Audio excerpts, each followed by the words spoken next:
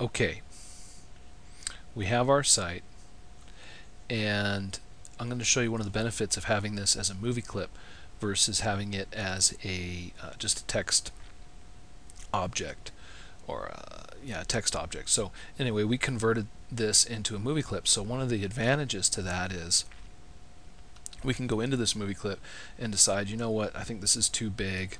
Or anyway, I went right into it and I say, well, I think this is too big. So I will select the text and I will make it a little bit smaller. Let's say like 44, right?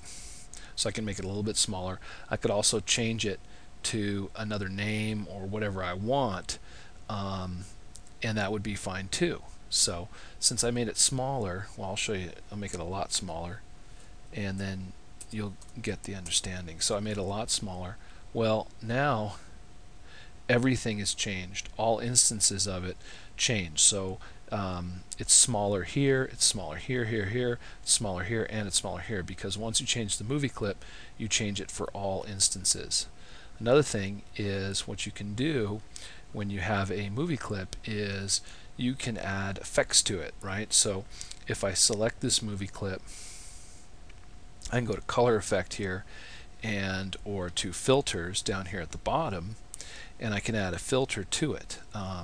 So here's the filters down at the bottom. I could say I want to add a blur or a glow, or however I want to do it. I can add it to it. So I could say glow, and you can see now I have this red glow around it. I'll change the some of the aspects of it here. Let's see. Alright, there we go. I can change the quality to medium. I can give it a different color, right? So I can change the color of it. I can change the blur, the amount of blur, the strength of the blur, and so now I've got it there just like that. I can also save it to use it later. So let's see here if I can save this. Presets, right? And I'll say save as, and I'll name it Glow 3 and click OK. Okay, so now I have that. Well, now that it's saved, what I need to do is I need to put it on the other keyframes. So I'll need to click here and then click here to presets, and I'll type Glow 3, and then at the end I will also make sure that it's already set Glow 3, and so now it should be there from beginning to end. Unfortunately, at the beginning frame it somehow reverted back to the red color, so I've had this problem before. Sometimes it's hard to keep it behaving, but anyway, it looks like it's working now. The other thing that you could do is you could go to your first frame, select it, and you could play with the alpha channel of the movie clip. So I could go to color effect here, and I could say style alpha, and I could alpha it down, let's say, to 0. Watch it disappear as I alpha it down to 0. Up here, right here, look right here, I'll alpha that down to 0, and you'll see it disappear, and then as it slides in place it's supposed to appear. Now it's not, so I'll have to go over here, select it. You can see it's disappeared, but it's still there, and then change the alpha back up to 100, and now it fades in as it moves across. So you can see it's invisible, and then it fades in as it zooms across the screen. Everything stops right here. Okay, it's time to make the tabbed buttons for our site. So we'll take a quick look at this other site. And this other site, you can see I've got these buttons here at the top. Now they're on their own layer. There's 1, 2, 3, and 4 buttons. You can see there's all these buttons right here.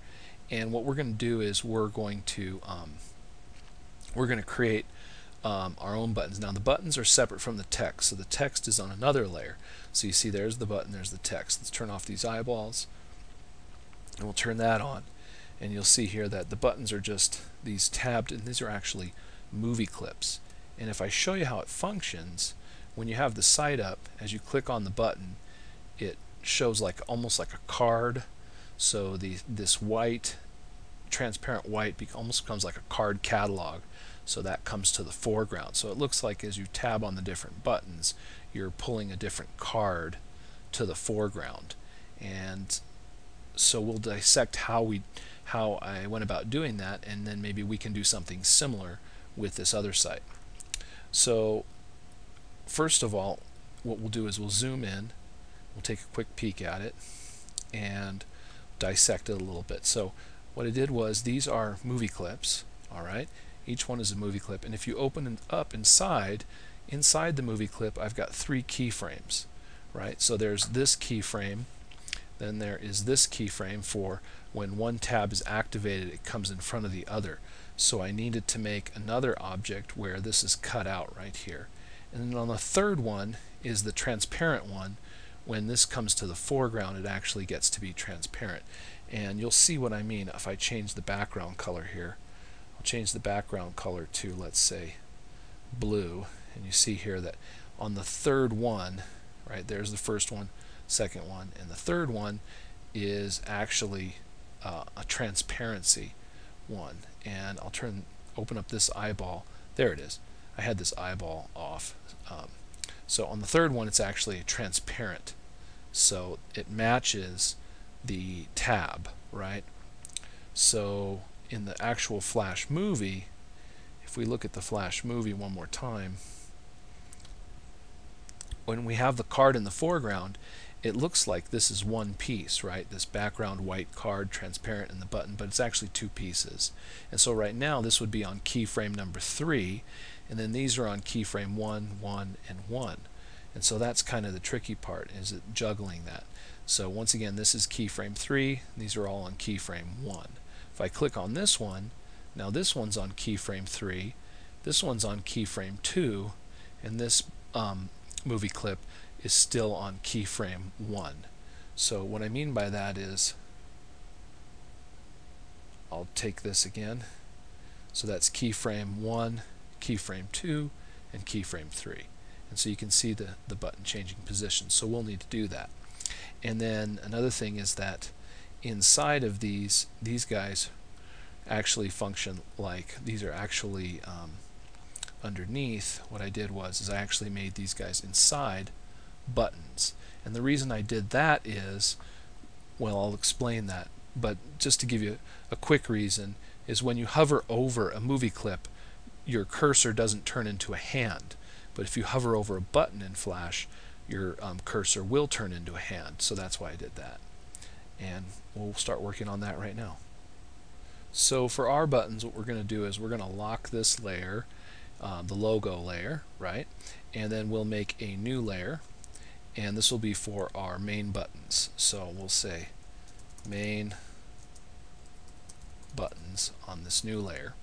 And the main buttons are going to appear, well, we'll say they'll appear right here. So we'll put a keyframe right here, and this is where we'll start creating our buttons. So the buttons will appear right here. And for the buttons, what I'm going to do is I'm going to use the rectangle tool, and we can take advantage of that curved edge here, and I'll just get a different color here. Let's say get a color like this, and we could have tabbed buttons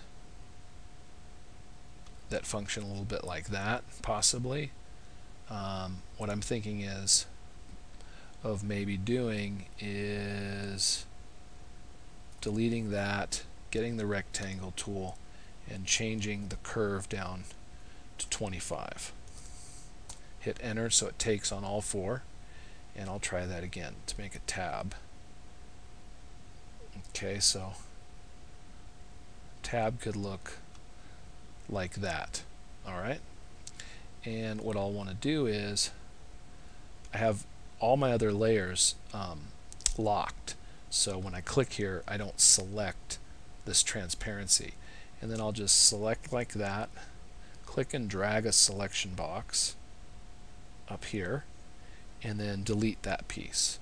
So now I've got a tab, right? And